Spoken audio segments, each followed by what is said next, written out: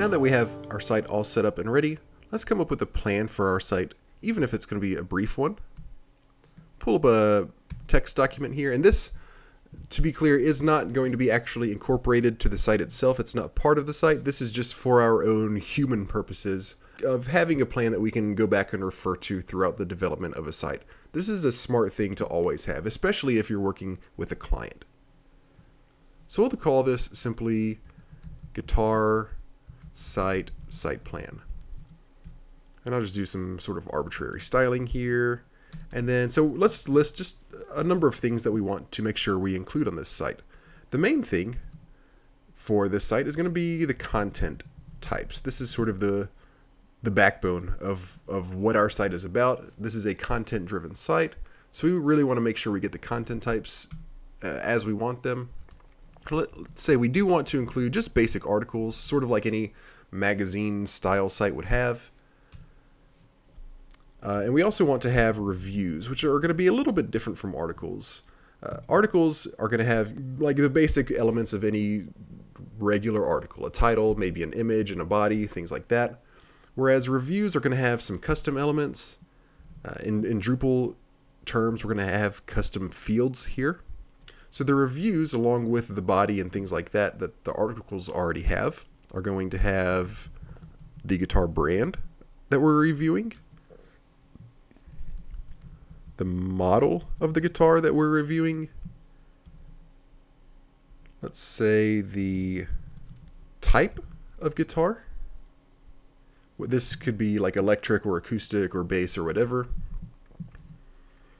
And we'll give it a rating field as well, where we sort of wrap up our review with a score, maybe something 1 out of 10 or something along those lines.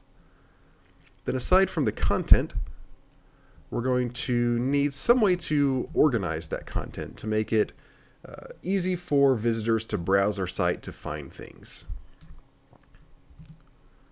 And we're going to have some peripheral or sidebar information. This is going to come in the form of Drupal blocks. We're going to incorporate some ads on the site. We'll take a look at that in a little while. We're going to want to customize our homepage a little bit and make sure that we have a contact page with all of the information that we want. And finally, we're going to want to change the site's theme so that we're not just using the stock theme that Drupal gives you out of the box. So with this brief outline written down, let's go ahead and start at the beginning with our content types. Now, if we look at structure and content types, we see that Drupal comes out of the box with an article content type. This is like the primary content type usually of most content-driven sites are going to be the articles, whereas basic pages are things that are pages for content that's not really content usually, and it's not time sensitive. This is stuff like maybe your about page and things like that. So we already have an article content type, and we can look at the fields and we can edit it as much as we want to. We can add fields from this stock content type if we want to, but this really has everything that we want. So we're going to just leave article as it is and use the default configuration there. Go back to structure and content types once again, and we're going to add another content type, and that once again is going to be reviews. We'll call this just review. Typically speaking, when you're working with Drupal and you create a content type, you create these usually in the singular version of the term that you're using. And the description here will simply be reviews of guitars. Anytime you see description or help text, this is not anything that's visitor facing. This is purely on the back end of the website for people who are creating content on your site. All of these settings we're going to keep as they are. We do want to display author and date information. Publishing options, we want them to by default be marked as published and promoted to the front page. Menu settings are fine. We're going to keep all of this as is. Click Save and Manage Fields. And now we can start adding our own custom fields to this content type. So we start off with body, of course, and we can edit this if we want to or delete it outright, but we're going to keep that because we do, of course, want our review to actually have a body, which is going to be the actual review itself. Let's add a field here and go back and look at our plan. The first thing we have listed under reviews is guitar brand. So that's going to be a text field. We have a number of options here. We have general, numbers, reference to other pieces of content. Then we have text. We're just going to go with plain text for the field that contains the brand of the guitar that we're reviewing. We'll just label this brand. Click Save and Continue. Maximum length 255, that's probably a bit large. It doesn't really make a huge difference, but it might not hurt to lower this down to something more reasonable like 60. You want to give yourself plenty of leeway for the outlier situations that you come across. There may be some crazy brand with a 60 or 70 character length name. That's not likely. 60 is probably going to be on the very far end. That should leave us plenty of room. So I'm just going to go with that. And we only want to have one brand, obviously, for each guitar. We'll save those settings. And our help text can say simply the brand of the guitar being reviewed. We'll say we do want to require this field because all guitars should have a brand associated with them. There's not any default value that we're going to give that they're going to start off with. You only want to use this when any given field is going to have the same value like 80 or 90% of the time. We're going to have some brands repeat themselves, but for the most part it's going to vary from review to review. So we'll have no default value. We'll save that setting, and that's done. Next we'll go to guitar model is what we'll add. So we'll add the field. This will also be a plain text field.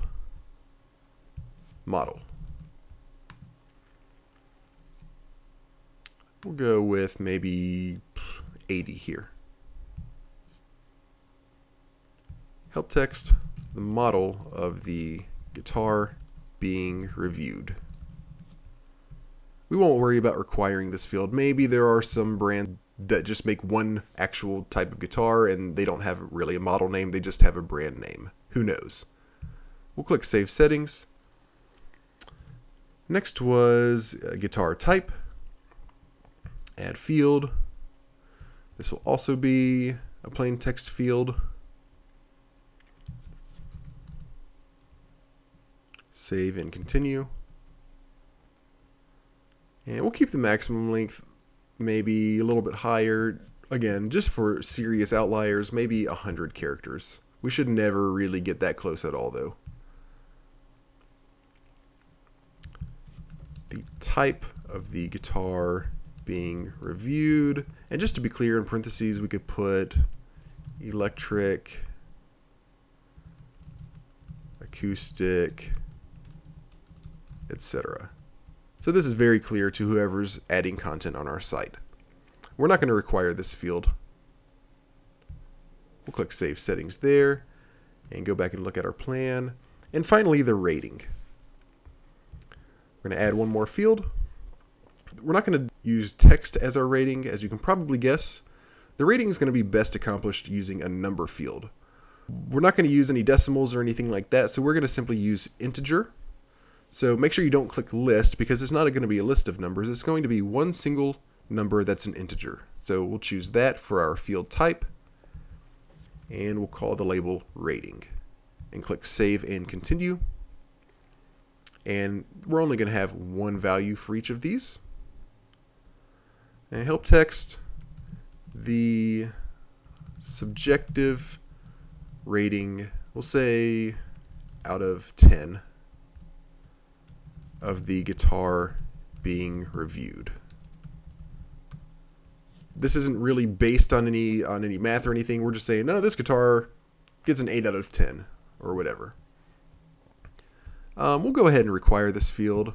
We're not going to give a default value. We don't want any value to be there that a reviewer forget to enter something and it include, a 5 or a 1 by default or anything like that.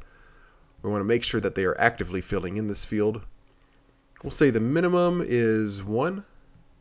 And since we want this to be out of 10, the maximum will be 10. And this isn't like a $ field or anything like that, like any currency or anything along those lines. So we don't need a prefix or suffix. This number is just going to be a standalone number. We'll save those settings. And now we have all the fields we want. We're just about finished. let's go very quickly to manage the display of our review content type. And we want to make sure everything's in the order that we want it. So usually I would think that we would want this brand and guitar information and the rating even above the body. So let's say we want the brand and then the model. We're going to ignore links. That's not really related to the actual fields here. The brand and the model, and then the type, and then maybe we'll leave the rating for the very end. So we'll have the body, and then after the body, our rating that we're going to give it. For our labels, we'll say, I usually like to go inline with these, so it'll be like brand colon, and then the brand will be listed right here. Same with model, and then type. And then for the body, we don't want a label. We're going to hide that because it's going to be obvious. We don't want it to say body colon and then have the body of our review. For rating, we'll do that inline as well. And we should be all set now. So we'll save that. And now our site's content types are all set up the way we want them. We have all of the content types that we want. We have the fields that we want. And now we're ready to go ahead and take a look at how it looks.